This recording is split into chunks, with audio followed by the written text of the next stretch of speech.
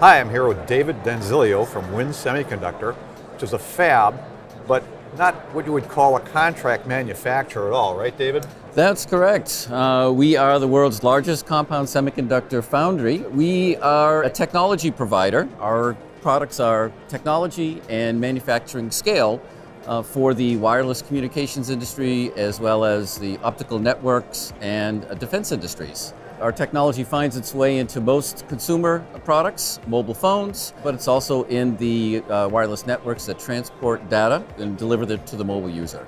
You have an example of one of the wafers that you've done.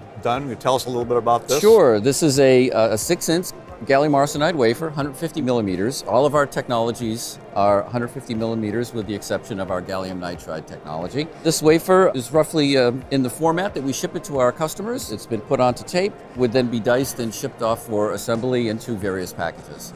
This is a similar wafer that is just in a slightly different format. You can see it does look a little bit different in that here this wafer has been mounted onto an expander ring. It would then go through the singulation process using laser dicing to separate the die and then be spread. This format would be the input to the assembly process.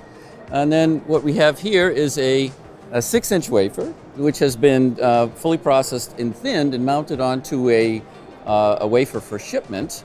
This wafer, as you can see, the layout looks different, where we've got the top two quadrants look different than the bottom half. This is a multi-project mask where multiple customers will submit their designs and essentially buy a quarter wafer. So that way this lowers the engineering cost for our customers. Interesting.